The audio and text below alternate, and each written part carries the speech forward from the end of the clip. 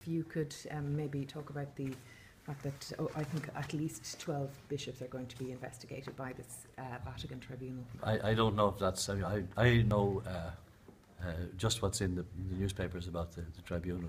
You heard Mary Collins herself saying that the detail is still to be worked out, so I just don't know exactly what the procedures they'd be doing. Okay. Yeah. What's your view, Archbishop, on this idea of retrospective justice? Retrospective justice, generally speaking, new legislation is not retrospective, but that doesn't mean that this is a new structure rather than new legislation, that I think it'll just they'll have to apply the normal principles of justice, about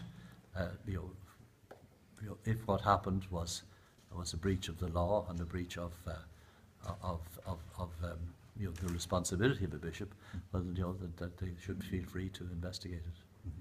Well, Mary Collins got clarification on this matter yesterday where this new tribunal is concerned, and apparently it will be investigating people retrospectively. Yeah, I mean, I would imagine so. How far back you go, this is the question, I don't know. Yeah. I see. Do you think, is it fair?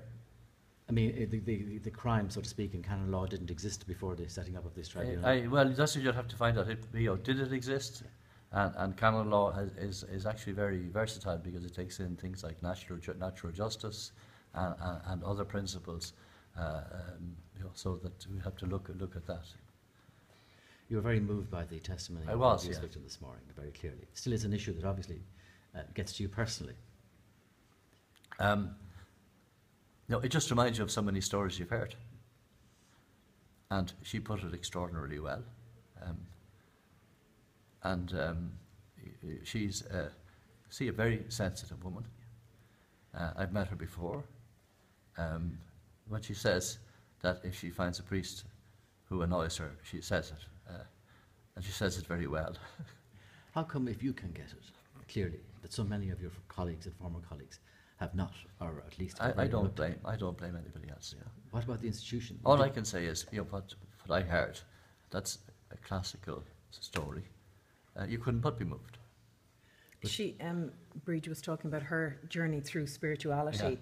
Yeah. What about victims who can't find that spirituality in them? What would you say to them? I'm thinking when I get a letter today, maybe from a solicitor, maybe from an individual, maybe from another organisation, that some victim has come forward maybe 20 years after their abuse.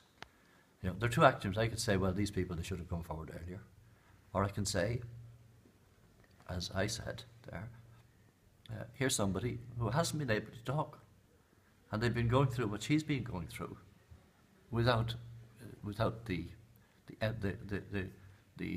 end there.